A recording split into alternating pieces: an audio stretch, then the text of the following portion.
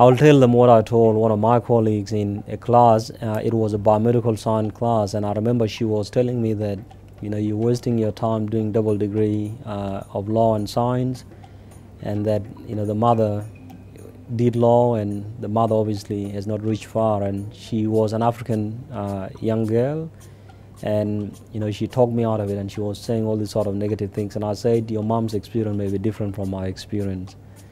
And what I would tell those young people is, obviously, imagine someone like myself, who has been a refugee for 18 years of his life, and somebody like myself who has never had formal early childhood education. Obviously, I went to school when I would have been 7. That was when I started learning the alphabet, writing on a sandy soil, with my finger, A, B, C, D, and doing the cramming. Imagine someone like myself who doesn't have any connections, don't have any family, came here in 2004, going through university, getting a degree, and being able to, get an entry into law and being able to practice. I can say probably maybe what Barack Obama normally say during his first campaign, that yes, you can, or yes, we can. So they can do it. All they need is, persistence. Sometimes, there's a saying that when you have negative attitude towards anything, what you get is negative.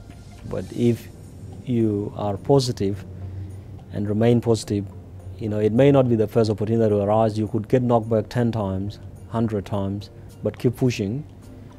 The other advice is sometimes, if you're a law graduate and it is becoming difficult to get entry into first year or graduate entry, there are other alternative pathways. Entry-level roles, for example, could be government junior roles, which are probably maybe under which all you need is an experience. And once you get the experience, the money will come later on.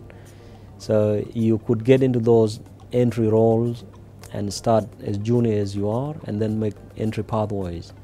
And I remember telling one of our guys from our community some time back that, I persuaded him, encouraged him to go to school, and he started with diploma of IT.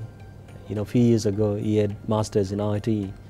And we normally have this conversation, and he says, it was amazing that he told me this sort of advice, and, always being there to push me and advising me to remain there. The other thing is, getting your resume and going door knocking. There are many single and sole practitioners that would need a hand. So if you go in and, providing, some support and, volunteering that you want to help, they will take you on board. There are legal community centers that are there.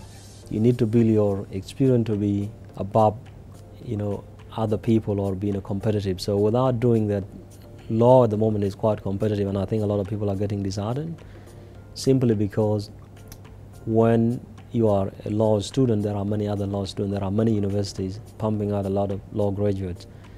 But to be above the top competitive people, you need to be a well-rounded person in a number of areas and building yourself. So I can tell them, don't give up, be persistent and determined.